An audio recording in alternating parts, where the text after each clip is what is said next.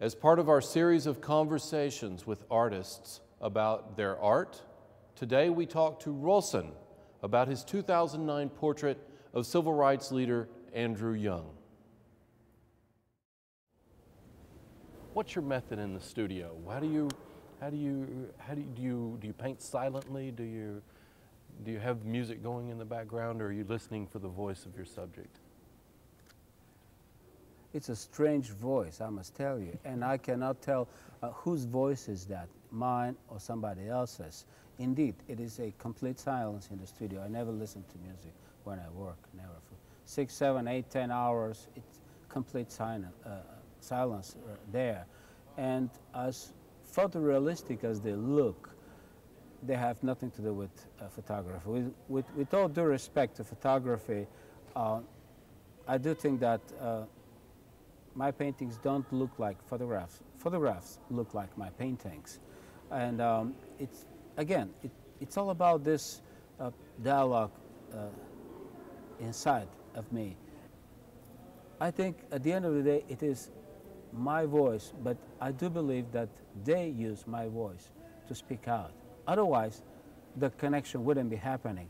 I'm 47 now, and I started when I was 6. That means 41 years. I've done literally nothing else in my life. I never worked for anybody, never worked anything else but painting, mostly portraits, mostly studying that amazing subject called human nature and the very essence of that human nature. So what I'm saying is that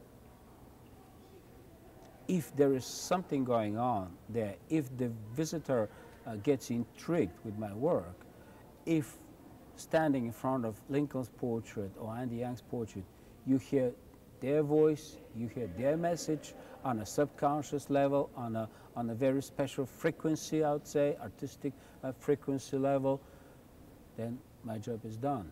I guess the best answer, if I have to summarize it in one sentence, is yes, they use my voice.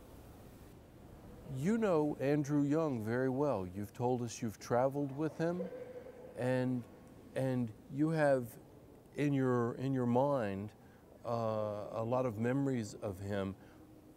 How was that process of creating him for canvas different, say, than creating President Lincoln or the portrait of all the presidents in the same room?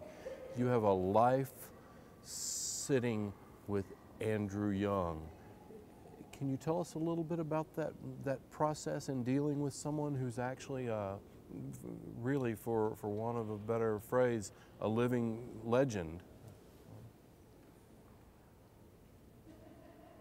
I'm very fortunate to have him as a friend.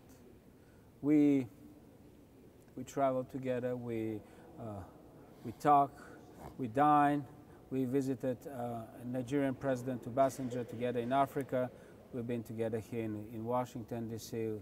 We go down to Florida, various places. So I've been extremely fortunate to observe him very up close. Interestingly enough, that happened after the portrait.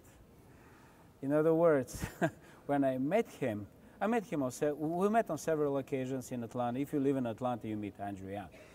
That's inevitable. But he came to the studio. We spoke for a little while. I took a few pictures, and that was it. I did his portrait.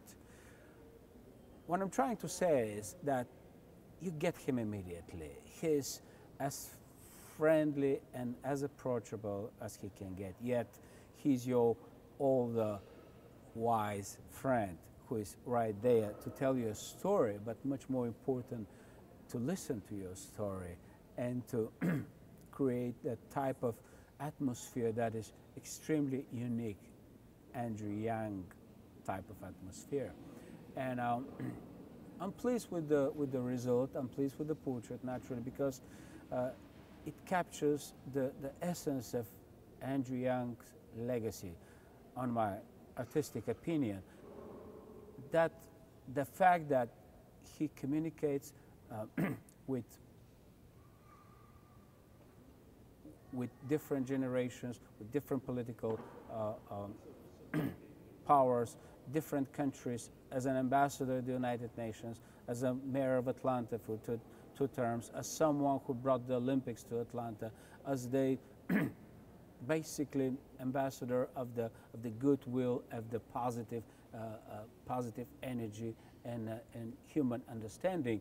He's one of a kind. So the portrait, in my opinion, much more than just a physical likeness, much more than describing and depicting his unique presence and unique soul, carries that particular message, that particular Andrew Young energy within itself, that would be described in one sentence as the dialogue must go on, the dialogue between generations, the dialogue between different political parties, different philosophical schools or race or anything. So if nothing else, keeping the dialogue alive is a guarantee for the mankind to have better existing, better future, and some hope for what's coming.